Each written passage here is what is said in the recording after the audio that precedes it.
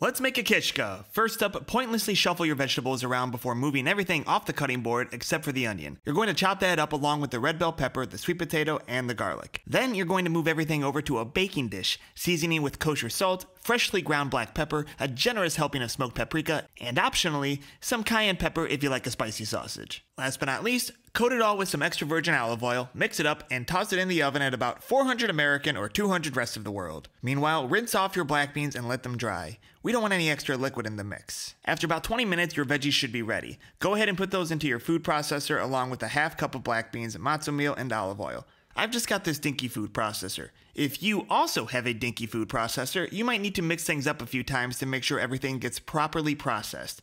Just go ahead and fold everything in. If you say fold in... It says fold it in! Then dump your paste. Oy, that sounds a little gross. Place your paste on the parchment paper and shape it into a sausage-like roll. Have your wife or partner of choice pop in with a spatula to course correct because the dough is a bit wet and shape it with said spatula instead. When you're happy with your sausage, wrap it up tightly with an outer layer of tinfoil like a Chipotle burrito and bake that for an hour. After baking, let the kishke rest for a good 30 minutes or so, if not another hour, before carefully opening it up. I will be the first to admit that this is not the prettiest dish in the world. But who cares if it tastes good, right?